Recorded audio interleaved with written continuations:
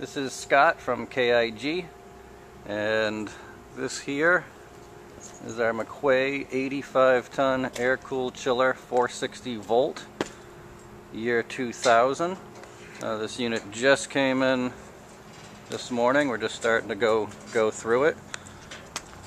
The coils on both sides look way above average, look very good.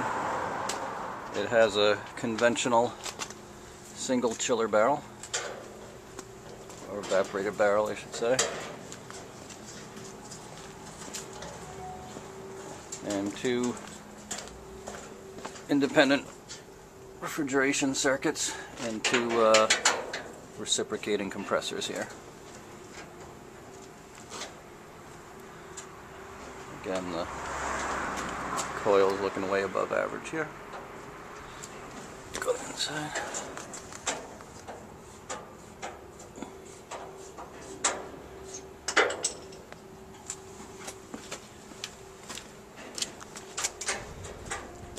Just open up the cabinets, everything looks great. We got the manuals, the documentation.